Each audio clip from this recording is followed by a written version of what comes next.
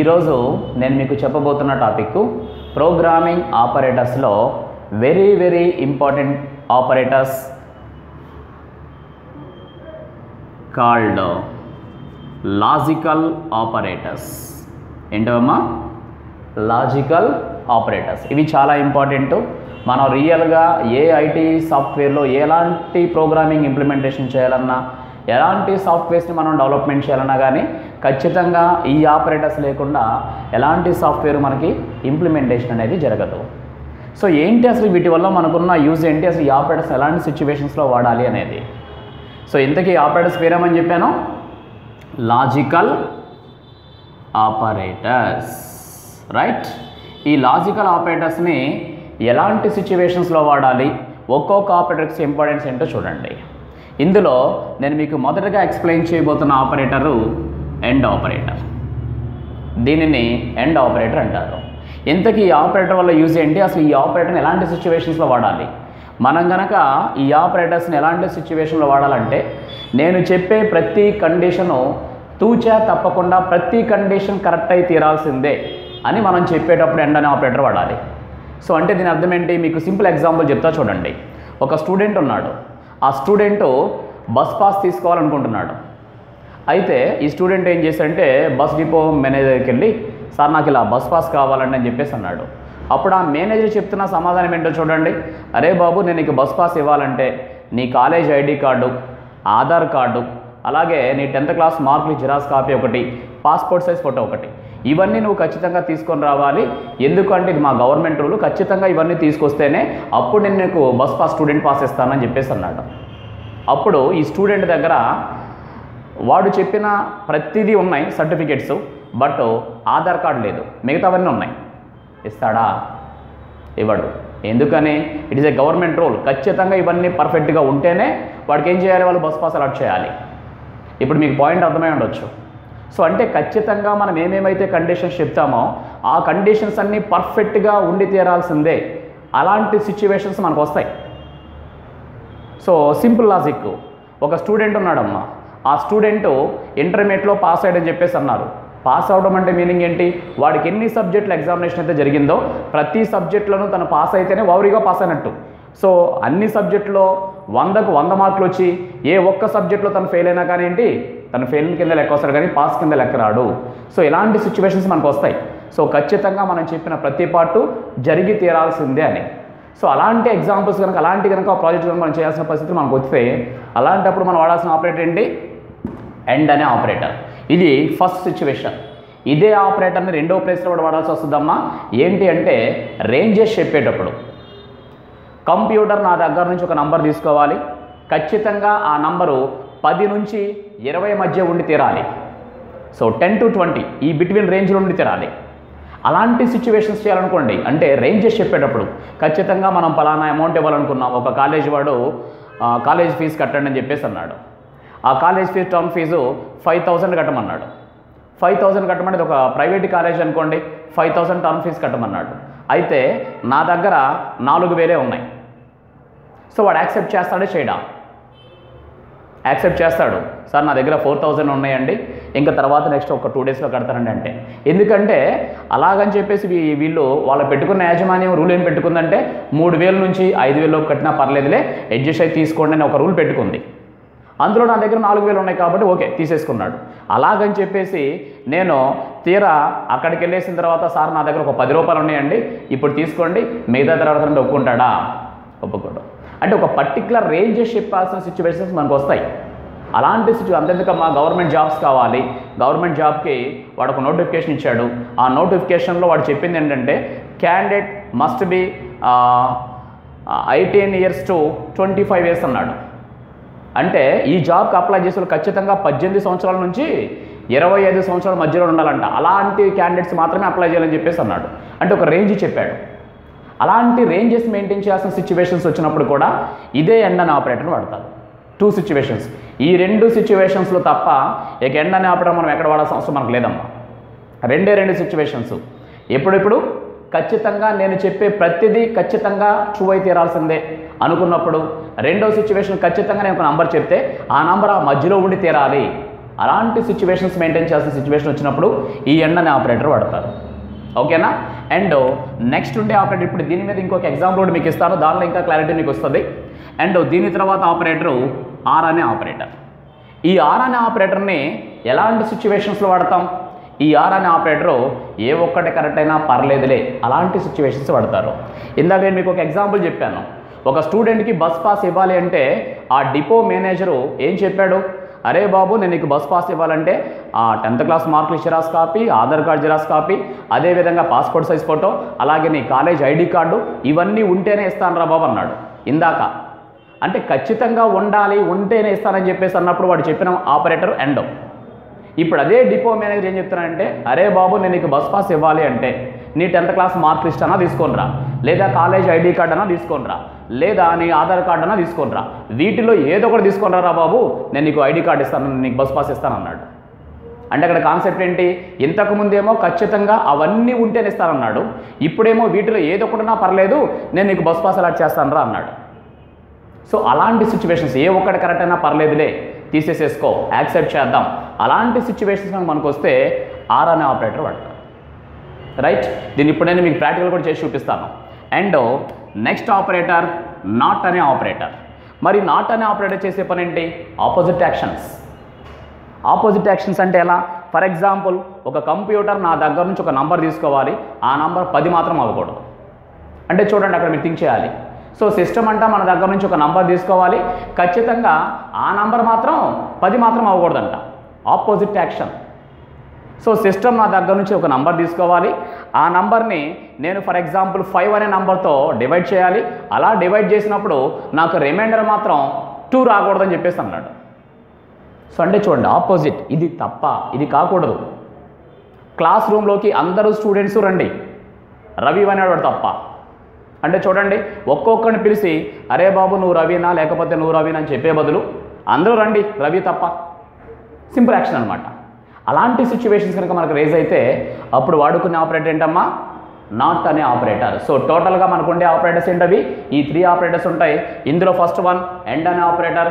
ఖచ్చితంగా అన్నీ జరిగితే రాసింది అనుకుంటే ఎండ్, ఏ ఒక్కటి కరెక్ట్ అయినా పర్లేదులే అనుకుంటే ఆరు, ఆపోజిట్ యాక్షన్ చేయాలంటే నాట్. ఈ 3 ఆపరేటర్స్ని లాజికల్ ఆపరేటర్స్ అంటారు. వీటిని ఒక రియల్ వేలో మీకు అప్లై చేసి చూపిస్తాను చూడండి.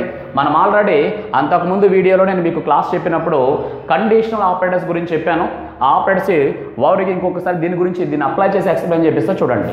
ముందు కండిషనల్ ఆపరేటర్స్ అంటే ఏంటమ్మా? క్వశ్చన్ మార్కు, కోలన్, ఈ రెండింటిని మనం కండిషనల్ ఆపరేటర్స్ అంటాం. ఒక్కసారి దీని యొక్క సింటాక్స్ ఏంటో చూద్దాం.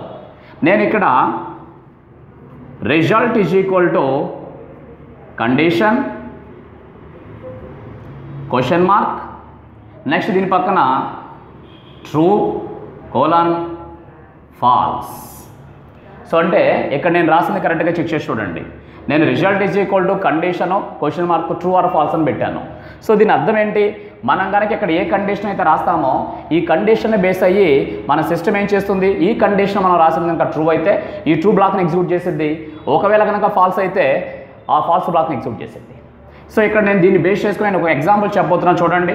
నేను ఓపెనింగ్ ఇక్కడ ఏ ఈజ్ ఈక్వల్ టు 10 ఇచ్చాను, బి ఈజ్ ఈక్వల్ టు 7 ఇచ్చాను.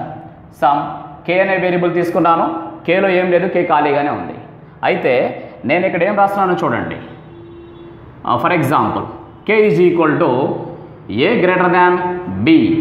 అయితే నాకు ఇక్కడ సమ్ 10:20 అని చెప్పానమ్మా. సో దీని అర్థం ఏంటి? నేను ఎప్పుడైతే ఈ కండిషన్ కరెక్ట్గా ఇచ్చానో వెంటనే మన సిస్టమ్ కోలన్కి ముందున్న దీన్ని ట్రూ బ్లాక్ అంటారు. ఈ ట్రూ బ్లాక్లో నువ్వు ఏ నెంబర్ అయితే పెట్టావో ఆ నెంబర్ని తీసుకుని దీనిలో పెట్టిద్ది, కేలో లోడ్ చేస్తుంది. ఒకవేళ కనుక మనం ఇక్కడ ప్రింట్ ఎఫ్ అని చెప్పేసి కేలో ఏముందో కనుక మనం ప్రింట్ చేయమంటే కేలో ఉన్న వాల్యూ ప్రింట్ అయింది. ఆ కేలో ఉన్న వాల్యూ ఎంత వచ్చిందమ్మా అంటే 10 వచ్చి లోడ్ అయింది. సో దీన్ని నేను ఒకసారి కండిషనల్ ఆపరేటర్స్లోకి వెళ్ళి చూస్తాను చూడండి ఎలా వర్కౌట్ అవుతుందో. ఫర్ ఎగ్జాంపుల్ నేను ఇక్కడ ఏబీసీ పెట్టాను, అలాగే సి కూడా పెట్టాను, సిలోకి ఏదో 20 అనే నెంబర్ పెట్టాను, అడిషనల్గా కే అనే వేరియబుల్ పెట్టాను. ఇప్పుడు ఒకసారి చూడండి, కే is equal to A greater than B and A less than C అయితే ఏ కోలన్ బి అని రాసా, ఇంకెక్కువ రాయలేదు. మరి దీని అర్థం ఏంటి? ఇక్కడ వీడు వాడిన ఆపరేటర్ చూడండి, ఎండ్ అనే ఆపరేటర్ వాడాడు. ఈ ఎండ్ అనే ఆపరేటర్ యొక్క రూల్ ఏంటమ్మా? ఫస్ట్ అంట మనకి ఈ కండిషన్ కరెక్ట్ అవ్వాలి. ఎండ్ అనే ఆపరేటర్ ఏ సిచ్యువేషన్ వాడతారు? నేను ఎన్ని కండిషన్స్ చెప్తానో ఖచ్చితంగా అన్ని కండిషన్స్ కరెక్ట్ అయితేనే ఎండ్ అనే ఆపరేటర్ పనిచేసింది. సో వీడు ఇక్కడ చూడండి ఏం చెప్పాడు, ఏలో ఉన్న వాల్యూ బి కంటే కూడా పెద్ద అవ్వాలి, ఇది ఒక్కటి పెద్ద అయితే సరిపోదు, అండ్ అదే ఏలో ఉన్న వాల్యూ సి కంటే చిన్నదై ఉండాలి. సో ఎప్పుడైతే ఈ రెండు కండిషన్స్ కరెక్ట్ అవుతాయో అప్పుడు మాత్రం ఈ కండిషన్ మొత్తం కలిపి చెక్ చేసుకొని ట్రూనా ఫాల్స్ రిజల్ట్ రిటర్న్ చేసింది. ఫర్ ఎగ్జాంపుల్ సబ్స్టిట్యూట్ చేద్దాం.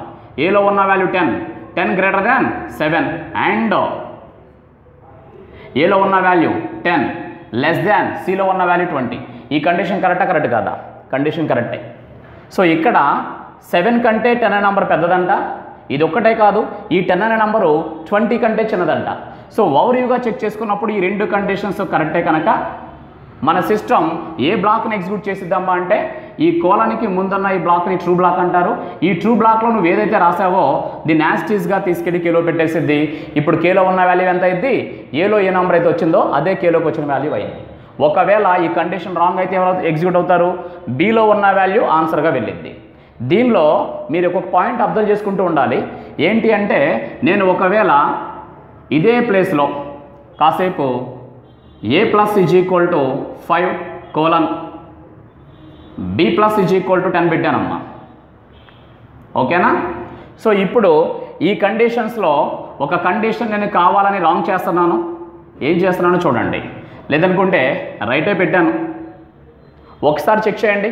ఇప్పుడు నేను ప్రింట్ఎఫ్ అని చెప్పేసి %d కామా బీలో ఏముందో ప్రింట్ చేయమన్నా. So ఇంతకిక్కడ A plus is equal to 5 అంటే మీనింగ్ ఏంటి? ఇక్కడ ఏలో ఏ నెంబర్ అయితే ఉందో ఆ నెంబర్కి ఒక 5 యాడ్ చేయమని అర్థం. అంటే ఏలో ఉన్న వాల్యూ ఎంత? 10, దానికి ఒక 5 కలిపిద్ది, అంటే టోటల్ ఎంత అయింది? 15, అది యాడ్ చేయమని. ఇక్కడ చూడండి బి ప్లస్ ఈక్వల్ టు 10 అని పెట్టారు, అంటే బీలో ఏ నెంబర్ అయితే ఉందో ఆ నెంబర్కి ఏం చేయాలంట? ఒక 10 అని యాడ్ చేయాలంట. సో బీలో ఉన్న నెంబర్ 7, దానికి ఒక 10 కలపమన్నారు, అంటే ఎంత అవుతుంది అక్కడ? 17 యాక్చువల్ కాన్సెప్ట్ అయితే. కానీ మన సిస్టమ్ ఈ కండిషన్ ట్రూ అయిందా ఫాల్స్ అయిందా మాత్రమే చూస్తుంది. ఈ కండిషన్ ట్రూనే, ఇది ట్రూనే, ఇది ట్రూనే. నువ్వు మధ్యలో వాడిన ఆపరేటర్ ఏంటి? ఎండ్ అనే ఆపరేటర్. ఎండ్ అనే ఆపరేటర్ ఖచ్చితంగా 2 ట్రూ అవ్వాలి, 2 ట్రూ అయినాయి. అప్పుడు నీకు మన సిస్టమ్ చెక్ చేసేది కేవలం కోలానికి ముందేం రాసావో దీన్ని మాత్రమే చూస్తుంది. అంటే కోలం తర్వాత నువ్వేం రాసావు అది పట్టించుకోదు. సో ఇప్పుడు నేను కోలానికి ముందేం రాసానని చూస్తే ఏం జరిగింది? ఇక్కడ ఏ ప్లస్ ఈక్వల్ టు 5 అన్నావు, అంటే ఏలో ఉన్న నెంబర్కి 5 కలిపింది, టోటల్గా 15 వచ్చింది. ఆ 15 కేలోకి వెళ్ళింది. కానీ ఈ ప్రోగ్రాంలో వీడేం రాస్తారో చూసారా? బీలో ఏముందో చెప్పండి అన్నాడు. అసలు ప్రోగ్రామ్ మీరు అర్థం చేసుకోవాల్సింది, బీలో ఉన్న వాల్యూ మీరు మీ లెక్కలో బీ ప్లస్ ఈక్వల్ టు 10 అంటే 10 అనే నెంబర్ ఒక బీలో ఉన్న వాల్యూకి యాడ్ అయింది, టోటల్గా 17 అనుకుంటారేమో. బట్ అది తప్పు. ఎందుకంటే ఈ కండిషన్ ట్రూ అయింది కాబట్టి మన సిస్టమ్ ట్రూ బ్లాక్ వరకు మాత్రమే ఎగ్జిక్యూట్ చేసిద్ది, అసలు ఫాల్స్ బ్లాక్ వైపు కన్నెత్తి కూడా చూడదు. అంటే దాని మీనింగ్ ఫాల్స్ బ్లాక్ లోపలికి అసలు వెళ్ళదు. అది వెళ్ళలేదు అంటే ఆపరేషన్ జరగదు. సో అంటే ఇక్కడ వీడు ఏం చెప్పాడు? కానీ బీలో వాల్యూ ప్రింట్ చేయమన్నాడు. అంటే ఇక్కడ నువ్వు బీలో వాల్యూ ప్రింట్ చేయమన్నప్పుడు ప్రోగ్రామ్ ఈ బీ బ్లాక్ దగ్గరికి వెళ్ళలేదు కాబట్టి మనకి బీలో వాల్యూ ప్రింట్ చేయమంటే మీకు వచ్చే రిజల్ట్ ఏంటి? 7. ఎందుకంటే ప్రోగ్రామ్ కనుక ఈ కోలం తర్వాత ఉన్న బ్లాక్కు వెళ్ళినట్టయితే అప్పుడు మీకు 10 యాడ్ అయ్యేది. సో ప్రోగ్రామ్ ఆ కోలం బ్లాక్ ఉన్న తర్వాతకు వెళ్ళాలా? ఎందుకు వెళ్ళలేదంటే ఈ కండిషన్ ట్రూ. కండిషన్ ట్రూ అయితే ట్రూ బ్లాక్ వరకే వెళ్ళిద్ది, ఫాల్స్ బ్లాక్ తర్వాతకి వెళ్ళదు. సో కాబట్టి మనకి ఫైనల్గా బీలోకి వచ్చిన వాల్యూ ఎంత అయింది? 7 అవుతుంది, కానీ 17 అవ్వదు. పాయింట్ అర్థమైందా? ఇలా మన సిచ్యువేషన్ని బట్టి ఈ ఎండ్ అనే ఆపరేటర్ని ఆర్ అనే ఆపరేటర్ని వాడుకోవాలి. ఒకవేళ కనుక ఇదే ప్లేస్లో కనుక నేను ఆర్ ఆపరేటర్ పెట్టామనుకోండి, ఈ రెండిట్లో ఏ ఒక కండిషన్ కరెక్ట్ అయినా పర్లా వెళ్ళిపోతుంది. ఏ 2 కండిషన్స్ కరెక్ట్ కానప్పుడు మాత్రమే ఎల్స్ బ్లాక్లోకి వెళ్ళింది, ఐ మీన్ దాని మీనింగు ఫాల్స్ బ్లాక్లోకి వెళ్తుంది. ఇలా మన సిచ్యువేషన్ని బేస్ చేసుకొని ఎలా వర్కౌట్ కావాలనుకుంటే అలా థింక్ చేసుకోవాలి. అవసరాన్ని బట్టి అండ్ ఆర్ నాట్ మన అవసరాన్ని బట్టి మెయింటైన్ చేసుకోవాలి. అండ్ బై ఇక్కడ చూడండి, నేను opening A is equal to 10 అన్నానమ్మా, ఇక్కడ ఏ ప్లస్ ప్లస్ అని రాసామనుకోండి, కామన్గా మన సి లాంగ్వేజ్ ప్రకారం మనకు జరిగేది ఏలో ఏ నెంబర్ అయితే ఉందో ఆ నెంబర్ నాకు ఆ ఏలో ఉన్న వాల్యూకి 1 యాడ్ అయ్యిద్ది అని. కానీ నిజానికి ఈ ఇంక్రిమెంటేషన్ ఆపరేటర్లో 2 రకాలు ఉన్నాయమ్మా. పోస్ట్ ఇంక్రిమెంట్ అని, ప్రీ ఇంక్రిమెంట్ అని. పోస్ట్ ఇంక్రిమెంట్ అంటే ఏంటి, ప్రీ ఇంక్రిమెంట్ అంటే ఏంటి? ఒకటే బండ గుర్తు, ఏ అనే వేరియబుల్ ఉంది, ఈ వేరియబుల్ తర్వాతే ప్లస్ ప్లస్ ఉంది, ముందు లేదు. ముందుంటే ప్రీ ఇంక్రిమెంట్. ఎక్కడ దాకా లెక్కర్లేదమ్మా, pre final exams, final exams అంట.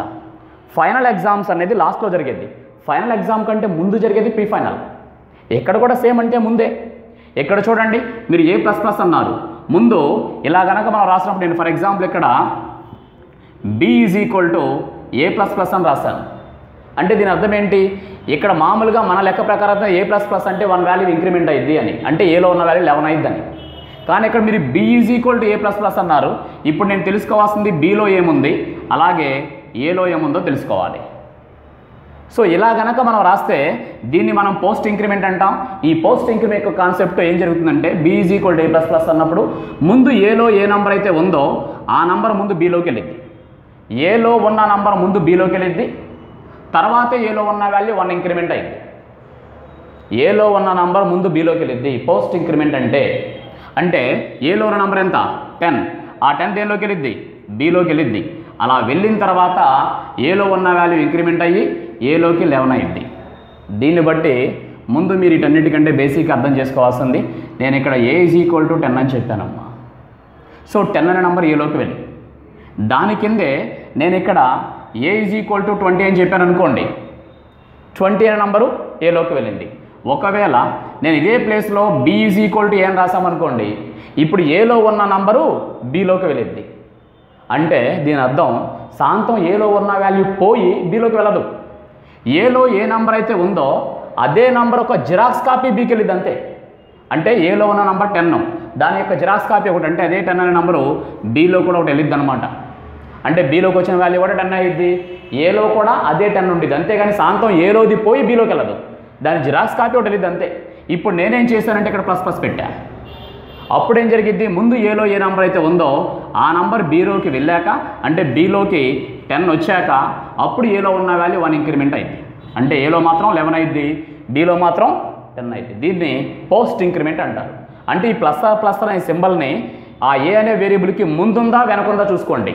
ఒకవేళ ప్లస్ ప్లస్ అనే సింబల్ కనుక ఏ తర్వాత ఉంటే దాన్ని పోస్ట్ ఇంక్రిమెంట్ అంటాం, ముందే ఉంటే ప్రీ ఇంక్రిమెంట్ అంటాం.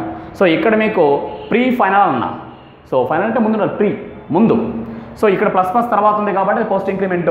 ఇదే ప్లస్ ప్లస్ కనుక ముందు పెడితే అంటే B is equal to plus plus ఏ, దీని అర్థం ఏంటి, దీన్ని ప్రీ ఇంక్రిమెంట్ అంటారు. ఇక్కడ ఏం జరిగిద్ది, సో ప్లస్ ప్లస్ ఏ అని ముందే రాసావు కాబట్టి ఏలో ఉన్న వాల్యూ ముందే 1 ఇంక్రిమెంట్ అయ్యిద్ది. అంటే ఏలో ఉన్న వాల్యూ 11 అయ్యిద్ది, అయిన తర్వాతే బీలోకి వెళ్ళి లోడ్ అయ్యింది. అంటే ఫైనల్గా ఇక్కడ బీలోకి వచ్చిన వాల్యూ 11 అయ్యిద్ది, ఏలో ఉన్న వాల్యూ కూడా 11 అయ్యిద్ది. దీన్ని ప్రీ ఇంక్రిమెంట్ అంటారు. Post increment, pre increment. నేను ఇప్పుడు వీటిని బేస్ చేసుకొని ఇక్కడ చూడండి, ఏ ఈజ్ ఈక్వల్ టు 10, ఇక్కడ comma B is equal to 7 పెట్టాను. చూడండి, కే is equal to A greater than కనుక బి అయితే బి ప్లస్ ప్లస్ కోలన్ ఏ ప్లస్ ప్లస్ కావాలని పెట్టానమ్మా. ఇక్కడ మీరు అర్థం చేసుకోండి, ఫస్ట్ ఆఫ్ ఆల్ ఈ కండిషన్ ట్రూ నా ఫాల్స్ అంటే ఈ కండిషన్ ట్రూ. ఏలో ఉన్న నంబర్ 10, బీలో ఉన్న నంబర్ 7, మీరు ఫైనల్గా రాసింది ఇక్కడ ఏంటి 10 గ్రేటర్ దాన్ 7. సో ఈ కండిషన్ కరెక్ట్ అయింది. ఎప్పుడైతే ఈ కండిషన్ కరెక్ట్ అయ్యిద్దో అప్పుడు మన సిస్టమ్ ఏం చెక్ చేసిద్దమ్మా, ట్రూ బ్లాక్ని ఎగ్జిక్యూట్ చేస్తుంది. ఏం పెట్టావు ట్రూ బ్లాక్లో, బి ప్లస్ ప్లస్ అన్నాం, అంటే ఈ బి ప్లస్ ప్లస్ ఉన్న వాల్యూ కేలోకి రమ్మని. ఓవర్గా ఇక్కడ జరిగిన operation K is equal to be plus plus. మరి దీని అర్థం ఏంటి, సో మీకు ఇందాకే చెప్పాను పోస్ట్ ఇంక్రిమెంట్ అంటే ముందు బీలో ఏముందో అది కేలోకి వెళ్ళాలి, తర్వాత బీలో ఉన్న వాల్యూ ఇంక్రిమెంట్ అవ్వాలి. సో ముందు బీలో ఉన్న వాల్యూ కేలోకి వెళ్ళాలి. ముందు బీలో ఉన్న వాల్యూ అంటే ఎంత 7, ఆ 7 దేనిలోకి వెళ్ళింది కేలోకి. ఈ లాజిక్ ప్రకారం కేలోకి వచ్చిన వాల్యూ ఎంత అవుతుందమ్మా 7 అవుతుంది. పాయింట్ అర్థమైందా? సో దీన్ని బేస్ చేసుకుని ఎలాగే ఎగ్జిక్యూట్ అవుతాయి. ఇదే ప్లస్ ప్లస్ని కనుక మనం ముందే కనుక పెట్టినట్టయితే ప్రీ ఇంక్రిమెంట్ అయ్యేది. సిచ్యువేషన్స్ బేస్ చేసుకొని ఈరోజు మనం నేర్చుకున్న క్లాస్లో ఆ లాజికల్ ఆపరేటర్స్ గురించి తెలుసుకున్నాం. ఆ లాజికల్ ఆపరేటర్స్తో పాటు post increment, pre increment, ఓవర్వ్యూగా increment operators గురించి, ఇందులో పోస్ట్ ఇంక్రిమెంట్ అంటే ఏం జరిగిద్ది, ప్రీ ఇంక్రిమెంట్ అంటే ఏం జరిగిద్ది. అదేవిధంగా మీరు మాత్రం ఒకటి మాత్రం గుర్తుపెట్టుకోండి, ఎక్కడ మీరు ఏ ఈజ్ ఈక్వల్ టు 10 అని రాసి బి ఈజ్ ఈక్వల్ టు కనుక ఏ అని కనుక మీరు రాసాము అంటే దాని అర్థం ఏలో ఏ నంబర్ అయితే ఉందో అదే నంబరు ఒక జిరాక్స్ కాపీ బీకి వెళ్ళమనే తప్ప ఏలోది పోయి బీలోకి వెళ్ళమని కాదు. ఏలో ఉన్న అదే నంబర్ ఒక జిరాక్స్ కాపీ బీకిలోకి వెళ్ళి, అంటే ఇప్పుడు బీలోకి వచ్చిన వాల్యూ 10 అయ్యిద్ది, అలాగే ఏలో ఉన్న వాల్యూ కూడా 10 అయ్యిద్ది తప్ప ఏలోది పోయి బీలోకి వెళ్ళదు. ఈ ఒక్క పాయింట్ అయితే మీరు గుర్తుపెట్టుకోండి. ఓకేనా?